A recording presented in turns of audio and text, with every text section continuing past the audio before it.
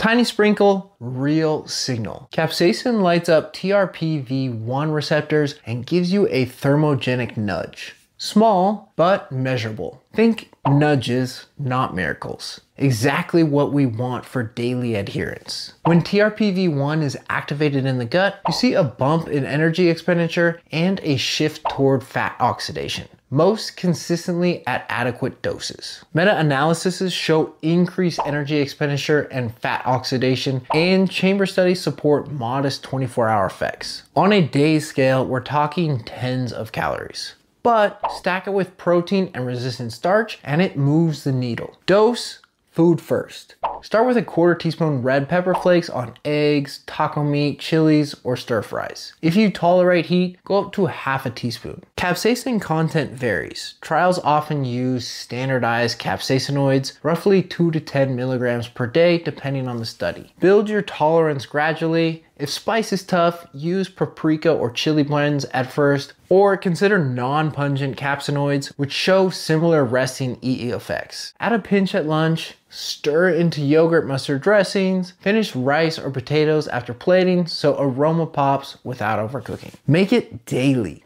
not occasional.